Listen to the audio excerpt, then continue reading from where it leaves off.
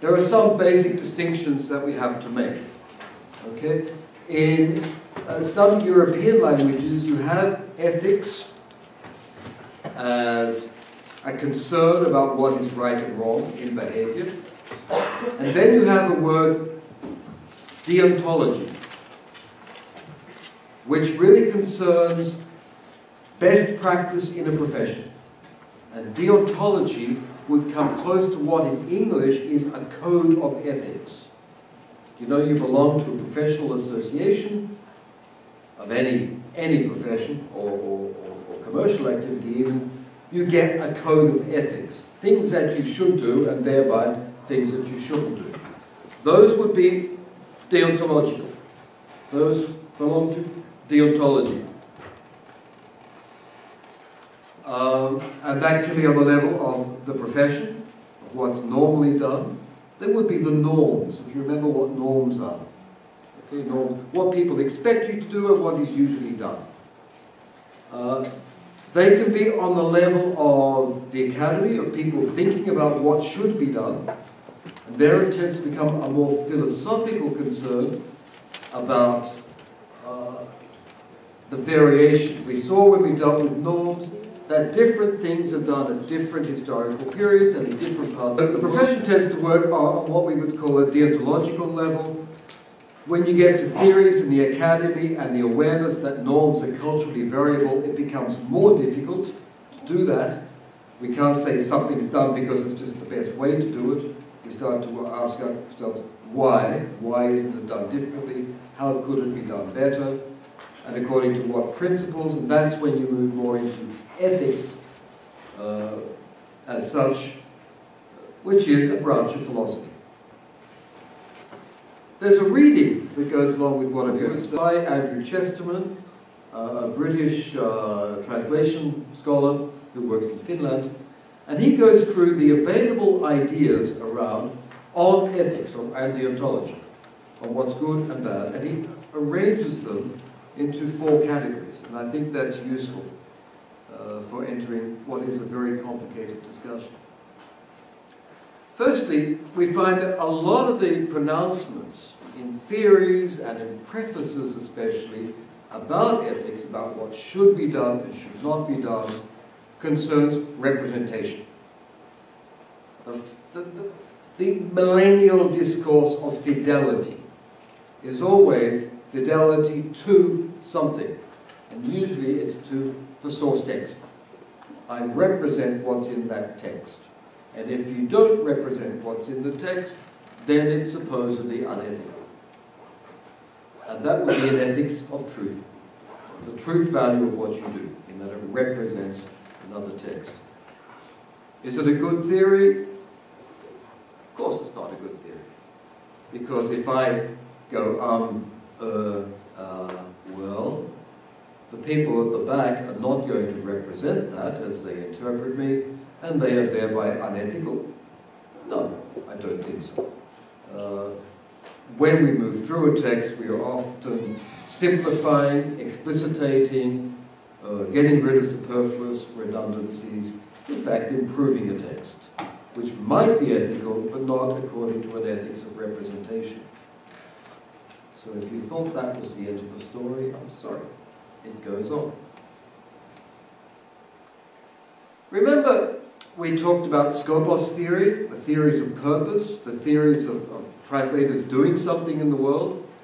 And I might have mentioned in passing the work of Christiane Nord, the German translation theorist, who works within Skopos theory and says we more than just fidelity to a text, because we know translators often have to change the text, we need another kind of relationship, which she terms loyalty. You can be faithful to a text, but you're loyal to people. And she says, you translators, interpreters, ultimately have to be loyal to the people you're working with. That is, loyal to the author, loyal to your receiver, your reader, or your audience in this case, or loyal to your client. There you enter an ethics of service. And that's the kind of professional ethics you find in service-based economies such as the United States is becoming, and most of your countries are becoming service-based economies. We don't sell things, we sell our time, we sell our human relationships, our expertise, our knowledge, and the ethics you get are ethics of service, of the guarantee of the quality of what we say in our relationship to people. You see the difference. From fidelity, a truth value, you move to loyalty, which is a service value. Satisfying people in their needs, recognizing the needs, giving them advice, as well as translations. When we did that, we looked at Skopos theory, at theories of purpose and action. After that, we moved on, I think, to descriptive translation studies, and we dealt with norms.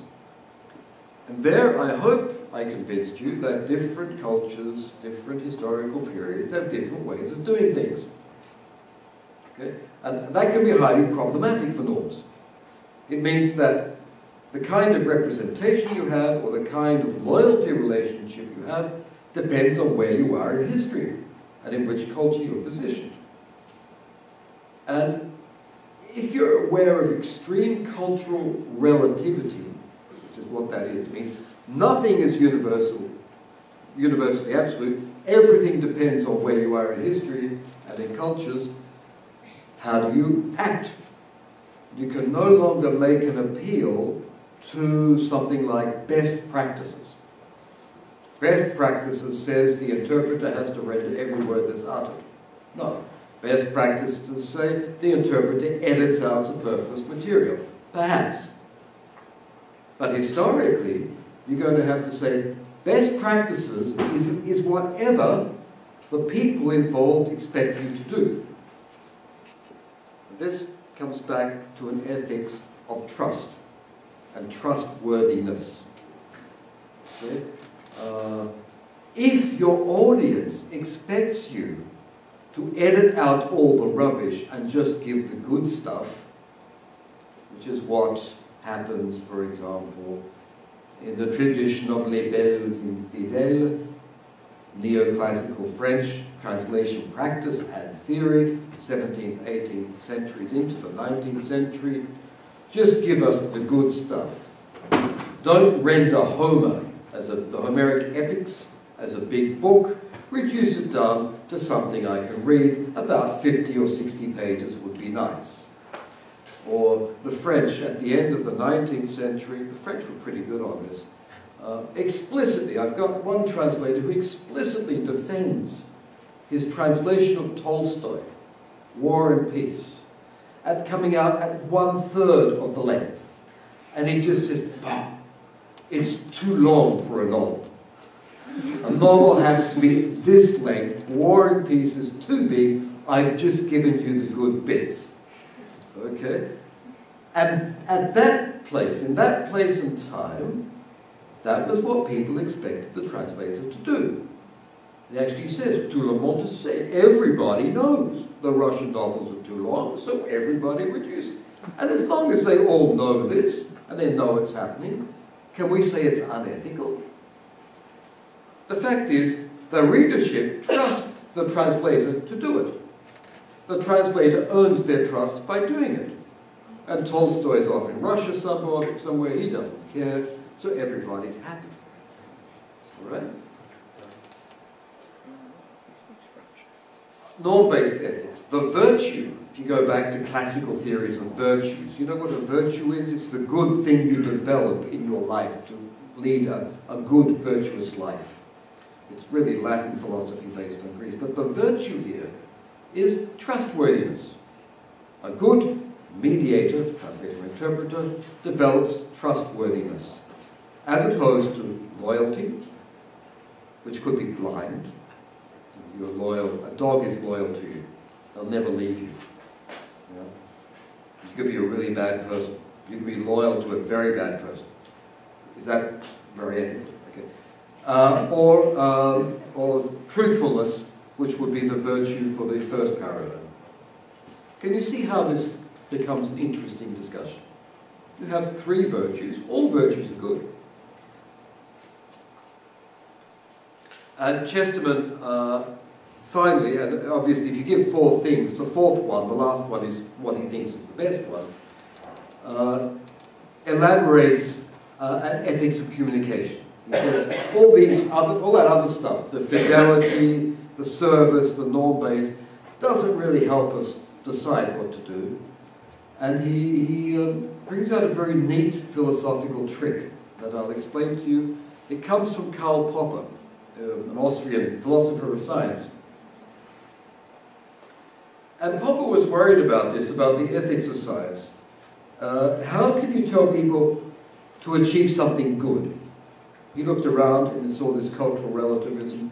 Each culture has a different idea of what's good. And Popper said, well, that's positive ethics. Everybody has a different idea of what's good. But Popper makes the interesting observation that throughout humanity and across cultures, even though we disagree about what's good, there's a lot of agreement about what is bad. For example, human suffering, pain, loss, starvation, early death, things like that. All cultures will very quickly bring out a list of bad things and agree on them. So Popper developed what he calls a negative ethics. Not looking for things that are good, but avoiding things that are bad. You can find this, you know, the Hippocratic Oath. Medical doctors, physicians, swear an oath, which is a code of ethics from Hippocrates. Is it possible? Hippocratic, I guess it is. Greek medical. No. And the first principle is do no harm. Whatever you do, don't make it worse for the patient. Okay? You may be a quack. You may be somebody selling false remedies, placebos, whatever. That's okay, as long as you don't make the situation worse. That would be negative ethics. Number 1, don't make it worse. Okay? Chesterton looks at translating and interpreting and says, well, how could we apply this? He says, well, everybody disagrees about what truth is. You could disagree on loyalty, and trust is a relative virtue after all. He says, well, what's the equivalent of suffering in communication? And he says suffering in communication is misunderstanding. Avoid misunderstandings. This was his number 1 recommendation. Even if you don't know what that person means and you don't really know what that person wants, you can still do something like avoid misunderstandings. For example, it might be ethical for you to say, I don't know. I don't understand. Or be quiet. Okay. Do no harm. Interpreters, if you don't know what I'm doing, just be quiet, please. Don't take a guess. Most people do that. Next week I deal with risk management. And this is part of when you can and do take guesses. But the negative ethics would be just stay with what will minimize misunderstanding. Now, Chesterton actually believes in cross-cultural understanding. He does say from there, translators, interpreters should strive for cross-cultural understanding. Personally, remember we talked about deconstruction, we talked about indeterminism, we talked about Gavagai. Personally, I don't believe there is any understanding. I don't believe we ever get to understand ourselves, let alone our spouses, our children, our mothers and fathers, and colleagues in class and in other cultures. No, that's too optimistic. But we can minimize misunderstanding, and I will agree there that the negative ethics has a lot to do with it. I don't go into understanding. I stop at the level of achieving understandings. You know, if you're not a speaker of English, it's quite hard to grasp. You know, We understand each other. Do you understand me? Yes, you understand me. Do you? Okay, that's fine. But to have an understanding with someone is quite different. It doesn't mean you agree. It doesn't mean you have perfect synthesis in your, or coherence in your ideas. It just means I have an understanding that you can go off and do things in that area, and you'll allow me to go off. You know, a modern liberal relationship with your husband or wife might be something like that. You know, we have an understanding that my wife is going to take care of some parts of the house, and I'll take care of other parts of the house. And it's not a written contract, and it's not anything. It's just an understanding. And a lot of what we do in life is based on that. Not understanding the other in any deep sense, or understanding what they said, but an understanding that we're going to get along in life, allowing leeway to the other person and asking for some leeway for ourselves. That kind of understanding, I think, is what we get in many, many situations in international relations as well. Ethics of communication. I agree with reduce misunderstanding. From there, if you can do anything better than that, good on you. What do we do when these four things clash? What do you do when loyalty to one party means you have to sacrifice part of the text? It suggests we need something a little beyond these four paradigms that are available.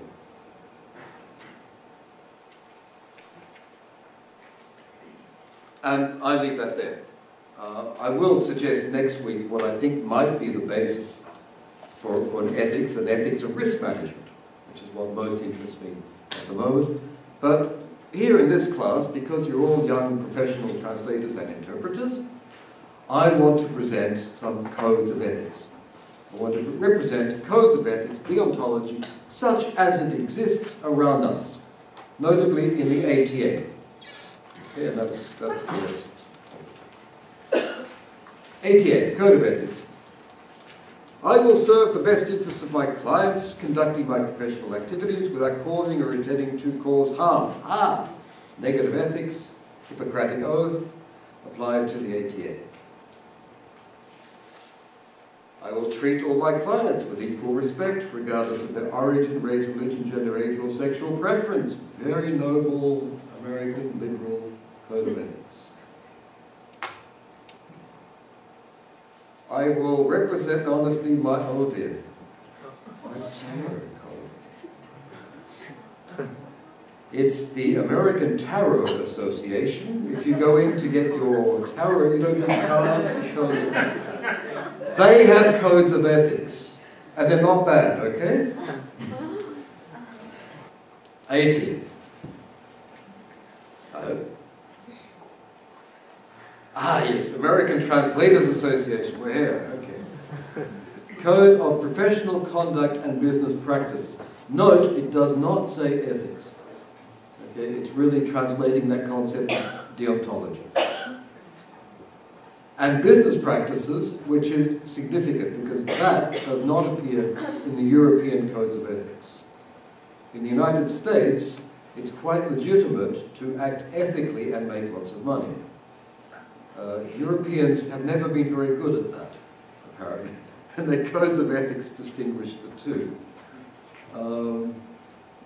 I was looking at the TAC, the Translators Association of China, which has a very elaborate code of ethics. It too deals a lot with business practices. Okay, so some cultures separate money from ethical practice, other cultures recognize that they come together. Number one. As a translator or interpreter, a bridge for ideas from one language to another and one culture to another, that's good. That gives a definition of what we do. Bridge. I commit myself to the highest standards of performance, ethical behavior, and business practices. Well, yeah. Why not? As long as nobody's saying what you mean by highest. Fair enough. My problem here is, what's the good of a bridge if you just get walked over.